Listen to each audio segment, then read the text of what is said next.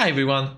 When I first heard about the match statement in Godot, I thought it was going to be just another way to handle branching conditions, like in most other languages. However, as I started diving into it, I realized how much more powerful this actually is, and I can't wait to show you all the amazing things this can do.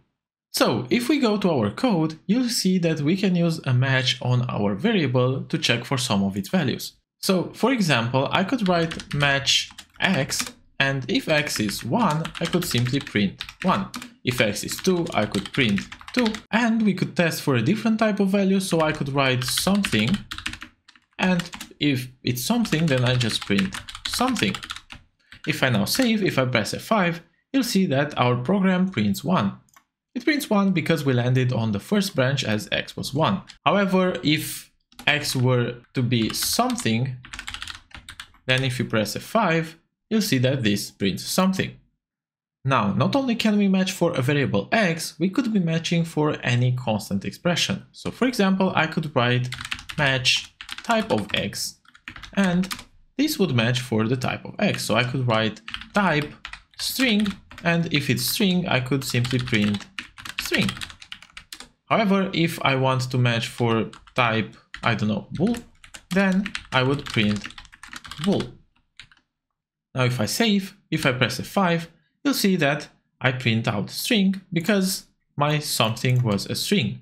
But if I change this to true, I press F5 and you see that I print out bool.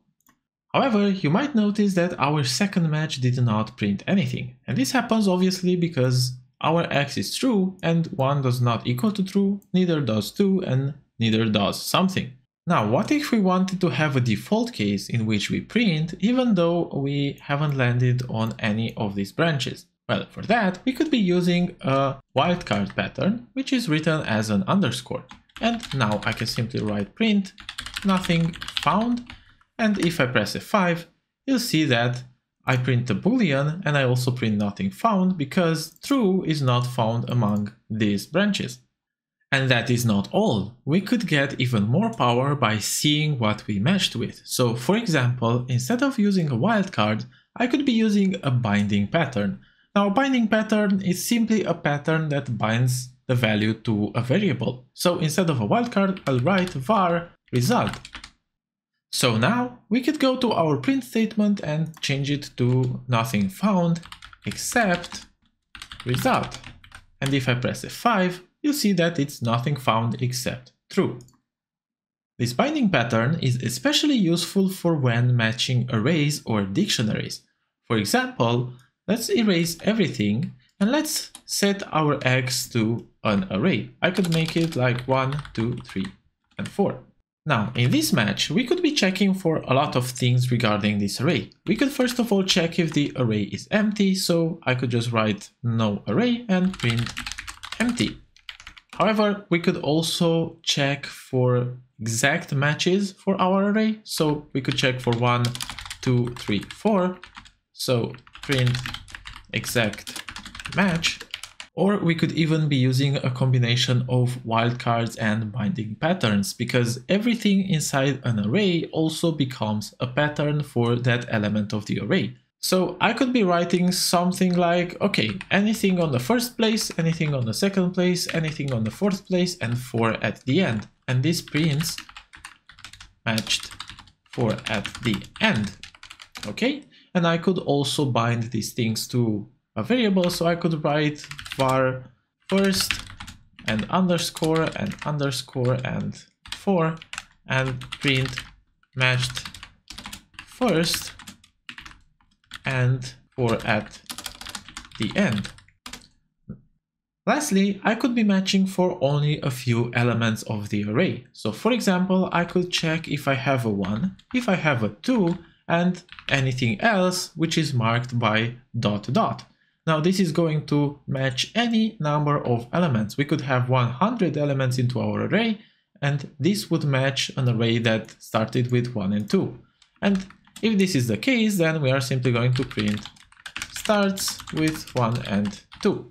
Now let us see how our array would behave. Let's take the most simple example, and if I press F5, you'll see that an empty array is simply going to print out empty. Now, an interesting thing to take note of is that Godot will first of all match the sizes of the arrays. So, for example, if I were to have this array with only one element, Godot would look at the first match and the second match and the third match and so on. And if they had more or less elements, Godot is not even going to look through those elements. So if I press F5, this should now match with nothing. Okay, but now if I go with my exact match, so 1, 2, 3, and 4, you'll see that I can press F5 and it matches exactly on this. Now, the next one would be to have something like 2, 2, 3, and 4, and this is going to match something with 4 at the end because it doesn't care about the first element. Now again, one more thing to be careful about is that we should keep the more specific matches at the top, because if we were to have this at first, even though our array would have been 1, 2, 3, and 4, we would match on matched 4 at the end, because this perfectly fits with this, so we no longer get to check this specific case. And because of that, we are never going to catch this case, because our previous branch was more generic and caught everything that ended in a 4. What we can do is to now make this a little more specific, so let's make it a 3 and 4 and also move it one step higher. So now if we were to change this element to 100 for example, then we should be landing on this one. So if I press F5, you'll see that I have matched 100 and 4 at the end. So matched 100 and 4 at the end. Now of course, if I change this 3 to something else, this is no longer going to match because it does not end with 3 and 4. So the next one that's going to match is this one, which is going to write matched 4 at the end. And now for our last case, is this what you've been waiting for? Say 1, 2, and 4. If I press F5, you'll see that this starts with 1 and 2, and even though it has only 3 elements, this matches anyway because this matches any amount of elements. For example, I could write 5, 6, 7, 8, and press again F5, and see it starts with 1 and 2, which is amazing. Now for dictionaries, this is pretty much all the same. Instead of having an array of elements, we have key value pairs for which we can check. So for example, we could check for name team and print something.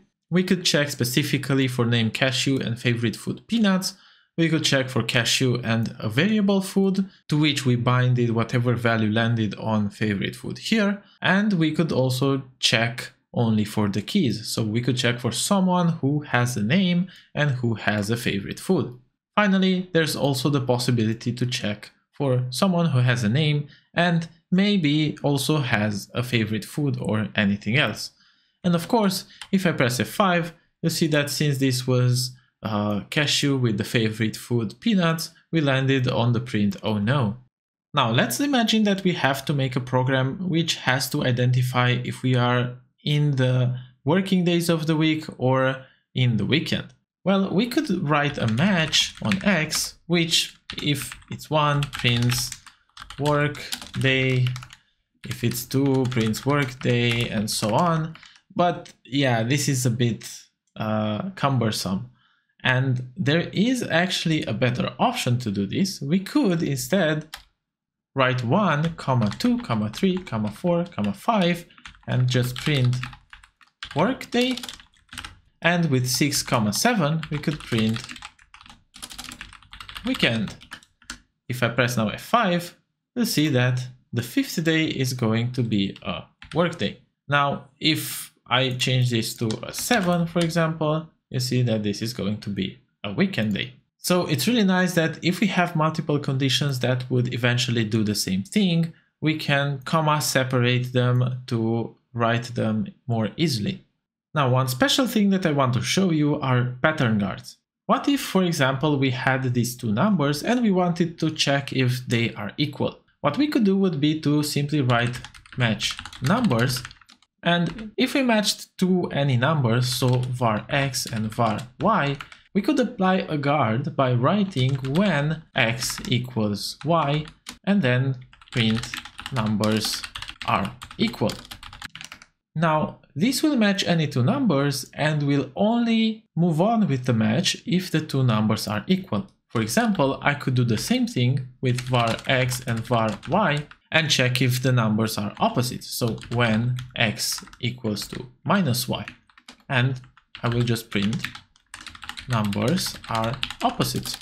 Now, if I press F5, you'll see that numbers are equal because x equals y, 1 is equal to 1. However, if I put here 1 and minus 1, you will see that the first guard will fail, so our match is not going to land. Only the second guard will not fail, and we'll see that the numbers are opposites.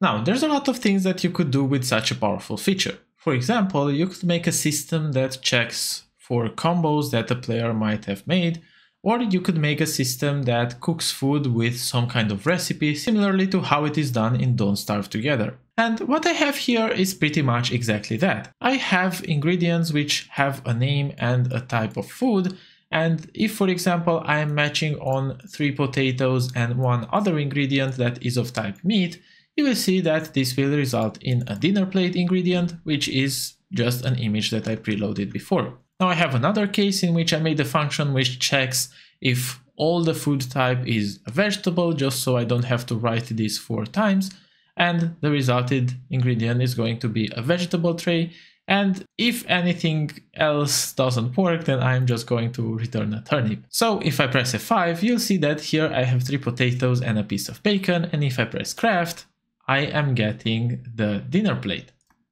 However, if I now go to my ingredients and make the last ingredient a vegetable, maybe let's look here for broccoli and let's transform it into a vegetable. Now I have 4 vegetables, as the potatoes were vegetables as well, and you'll see that this will give me a vegetable tray. Now, one other interesting project that you could make would be to try to write some logic programming in Godot. Now, I'm not sure how familiar you are with logical programming, but it's a very interesting subject, and this code here is written in Prolog, and what it does basically is to just append 2 arrays. And how does it do that? Well, it takes the first and the second array, and if the first array is empty, then it's obviously going to return the second array. However, if the first array is not empty, then it means that it has a head and a tail. Now what do? Well, to the result, we are going to append the head and then call the function recursively only on the rest of the array, so only on the tail. Now, just for fun, I tried converting that into a function in Godot, and as you can see, I have 2 arrays, and if I match the first array, if it's empty, just like in the first example, I'm going to return the second array. However, if I found a head and something else, I can take that something else and consider it a tail, and to the result I'm going to append the recursive call of the tail and the second array.